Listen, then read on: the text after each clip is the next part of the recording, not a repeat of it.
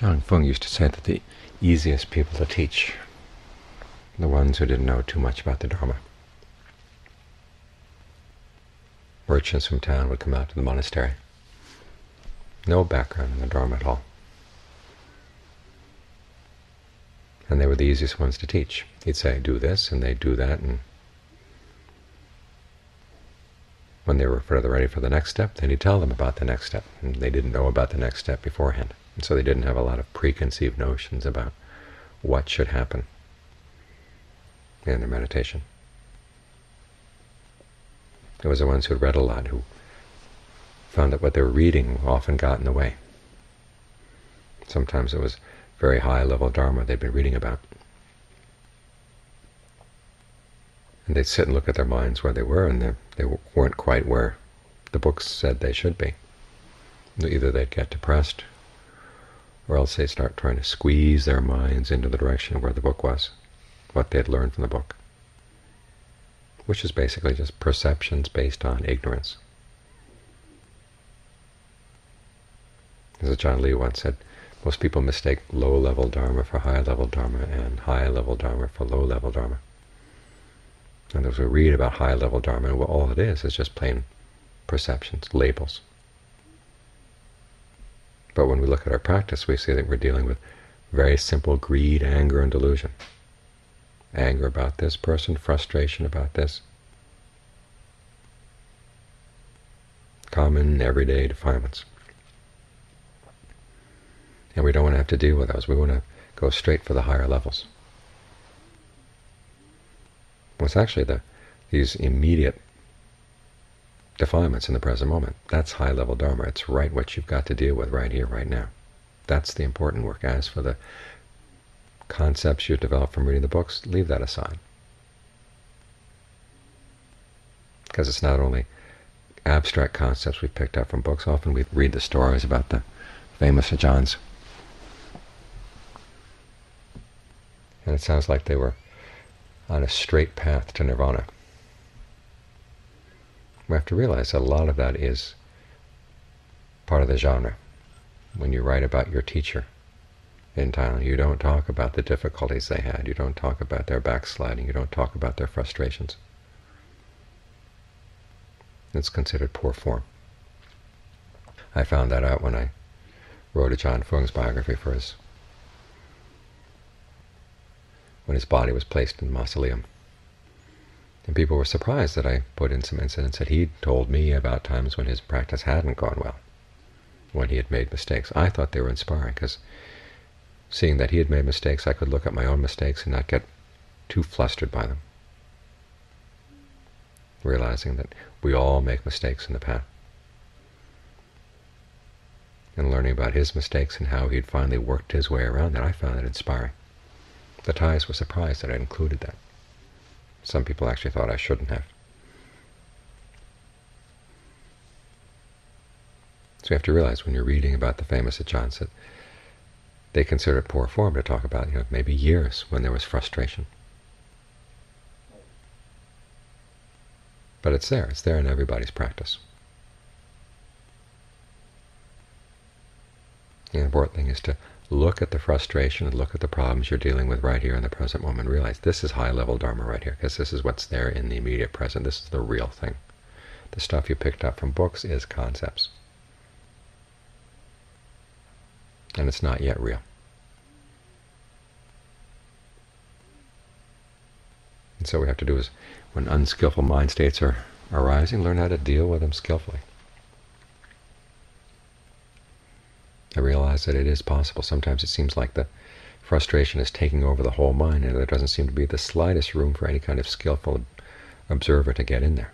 That's not the case. If you look really carefully, you'll see that these mental states come and go, come and go, come and go. And you can watch. And sometimes that's all you have to do is just watch. Sometimes it's all you can do. You can't figure anything out. Well, you can always just watch. Always make sure that that observer is there. Because that's what keeps you in touch with what's actually going on. And John Lee once said that this is what the practice is all about, is seeing your defilements. If you don't see your defilements, if you turn a blind eye to them, then no matter what else you do in the practice, you're not really practicing. It's seeing these issues as they come up, watching them, observing them. Sometimes it takes a long time. But this is, after all, practice that goes someplace. And even though there may be difficulties, maybe backsliding, at least it's still a path with an open end, not like the closed-in paths of most people's lives. And John Mahabua tells the story of when he was out in the forest one time and feeling very frustrated about his meditation. And it so happened it was a holiday, and the people in the village were playing some music and doing whatever else they did on the holiday, making a lot of noise. He could hear the noise way off in the distance. And at first he thought, here I am miserable in the forest, just making myself miserable. Those people at least are having a good time. But then he came to his senses. Hey, wait a minute, where are they going in their lives? They're not going anywhere in particular. Where does all that fun and games take them? It doesn't take them anywhere. At least the meditation leaves a door open. And whether it's going well or not going well, the door is there. It's open. It's interesting that there's almost the identical story as in the Pali Canon of a monk who overhears the music coming from a village one night on a holiday night and starts feeling miserable about himself. At least they know how to have fun. Here I am just making myself miserable in the forest. And this Deva comes and appears to him. And she says, you don't know how many people envy you. Their lives are totally hemmed in. And they're heading down to hell many times.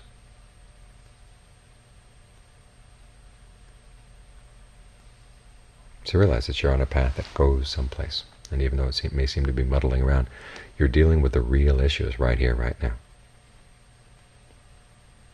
And that's what's important. They may not seem to be the most inspiring issues. They may not seem to be the issues that you want to deal with, but they're the ones that are here. They're the ones that offer themselves to you so you can observe them. This is where the real Dharma is learned. It's in the present moment. Where do you think the Buddha learned the Dharma? He didn't have books to go by. He just had his ability to observe what was happening in the present moment. And if it took a long time to observe it, well, he just stuck with it. Not that it was easy.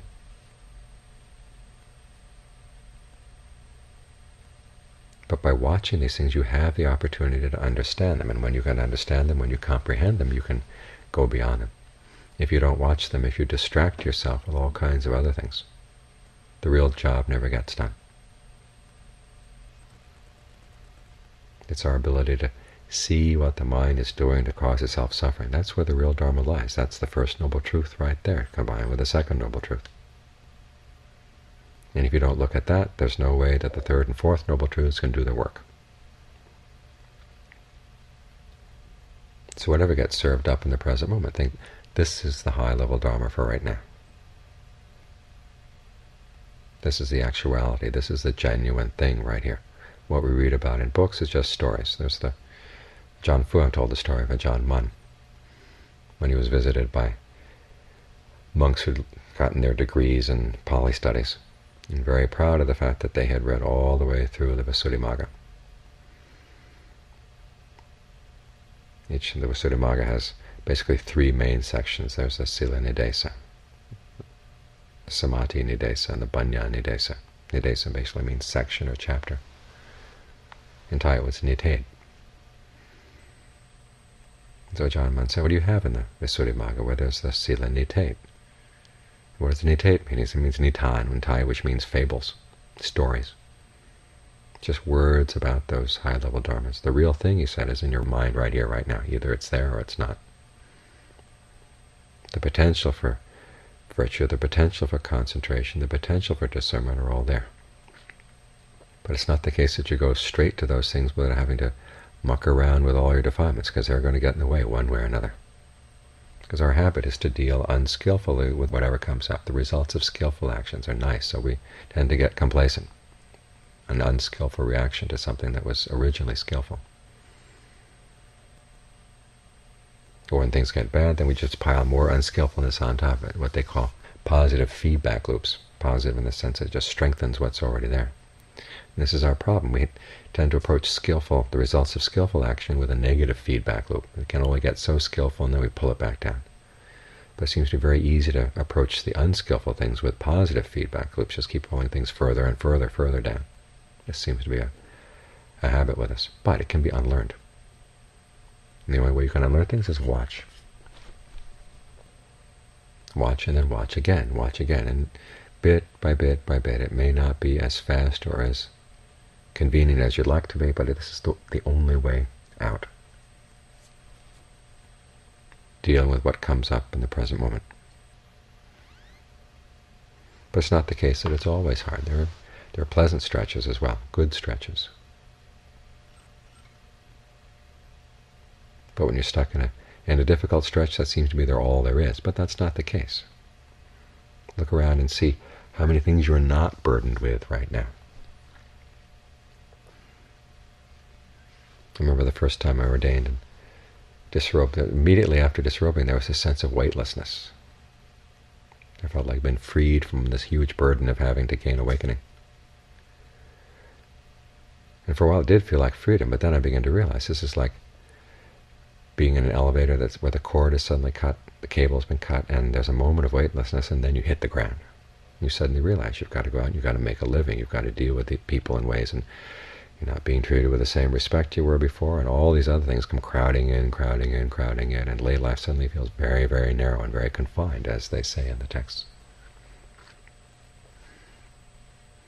So learn to have an appreciation of what's not weighing you down. The Buddha calls that alighting on emptiness. In other words, realizing, okay, what disturbances are here, but what disturbances are not here. You don't add any on to what's naturally here. You have a sense of the space, the emptiness around the disturbances that are weighing your mind down. You realize there is a lot of space there that you are not appreciating. So take heart. The path is a good path. Even though it may seem frustrating, it's a path that goes someplace. Otherwise we just wander around aimlessly, as the Buddha said. It's like throwing a stick up in the air. Sometimes this end comes down, hits the ground, sometimes the other end hits the ground, sometimes it comes down splat in the middle. There's no real rhyme or reason to it. There's no pattern to it at all. The ups and downs of this wandering around goes nowhere. But the noble path is one that does go someplace. That's the whole point. So whether it's easy or difficult, that's not the issue. The issue is you're at least on a path that's going someplace, going to the end of suffering. It's going to true freedom. As the Buddha said, if you could get a guarantee that if by submitting to being stabbed with spears 100 times in the morning, 100 times at noon, 100 times in the evening for 100 years, day in, day out, every day, but guaranteed that you would gain awakening at the end of that time, he said it would be a good deal. And when the awakening did come, he said you would not regard that you had won that awakening through pain or suffering. The awakening would have totally blotted out any sense of pain. It would have been much more than worth it. So here we are, stabbing ourselves with metal spears. But we don't have to. We don't have to add suffering on top to whatever unskillful states are already there. Just learn to watch, and watch again, and learn to be comfortable with the fact that you have the time and you have the space and the opportunity to watch.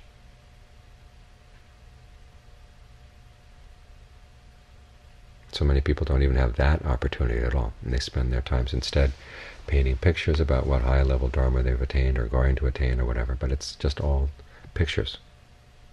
Here you're grappling with the real thing. And that's what the Dharma is. It's the real thing. So you've got everything you need right here. And whether it's the lesson you want to be learning right now, that's not the issue. It's the lesson that's presenting itself to be learned. And obviously it's a lesson you need to learn, or else it wouldn't be there. And you've got the time and the opportunity. And through the Dharma you've got the guidance on how to work your way through. And whether it's fast or slow, that's not the issue. The fact that you're working with it, that's what matters.